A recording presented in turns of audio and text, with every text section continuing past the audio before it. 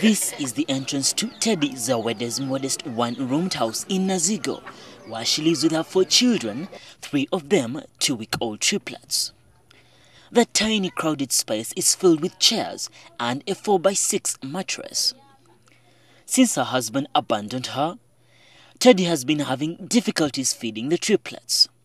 Until now, she had only 1 tin of milk that was given to her by well-wishers, which she didn't know how to mix to feed the babies.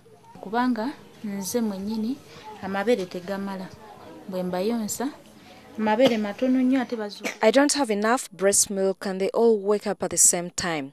I don't have enough to feed 3 babies.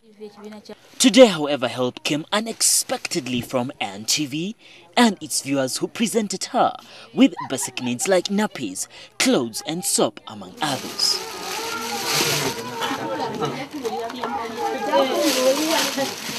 While she appreciates the assistance that has come in, this hopeless mother is appealing to well-wishers to help her start a small business with which to sustain and look after her young family.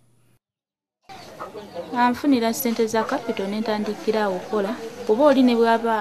a good start, because with that, I can start building myself. I need to pull myself up to support my children since I'm alone.